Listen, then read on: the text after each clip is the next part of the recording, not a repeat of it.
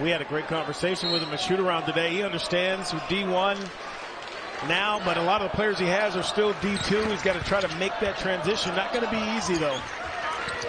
Justin Moore with the left hand and a soft touch from the inside. Basketball, and luckily their 9 years in Sneakers gave me an opportunity to go to Division I and always be indebted to them as well.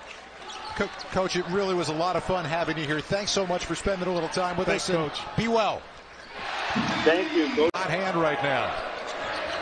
From way outside with 1 on the timer, he just beat the clock to DePersia. Really good defense there, keeping guys in front, using that physicality.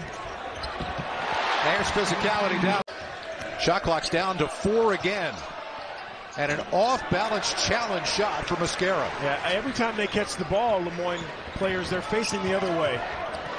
Bamba came down the lane like a truck, and now Moore nails the three-point. This year, running this team. On the drive, that's tough angle for Owens. And Nova running the floor. Yeah. Right back. Moore's got 12. Cleary a brick. And the rebound taken off the floor by Housen. Here come the Wildcats again.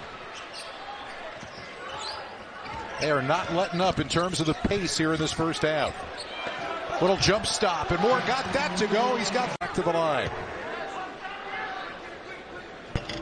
15 points now. Here, girl.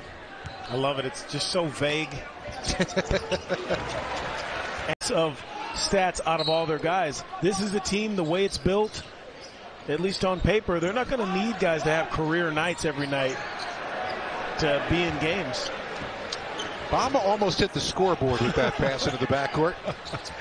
I'm not lying, it was close. And do their own thing. Coaches can't trust them. Poked away, and now Hart trying to lead a break. Moore can't finish, but he is fouled on the play.